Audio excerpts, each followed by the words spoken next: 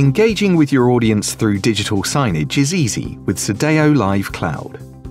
In this video, we will learn how to create presentation loops, so let's get started. Firstly, click on the Presentations tab. Then beneath this, click on the Loop Presentations icon, and click the large Add Plus button in the main window. Give your new loop a name and click Save. You will see your available presentations listed in the left-hand menu.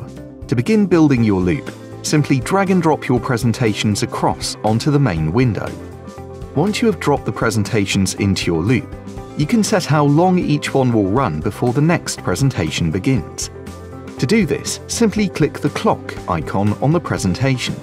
Then you can set how many hours, minutes, and seconds it will run for, then click Save.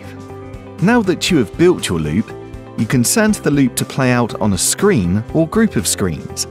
To do this, click the Screens tab, and then select a single screen or group of screens. Then select the loop icon on the left of the dashboard to bring up your list of loops. Select the loop, then drag and drop it onto your screen or group. You have now created your loop, and on which screen it will be shown. Sedao Live. Complete digital signage solutions for every sector.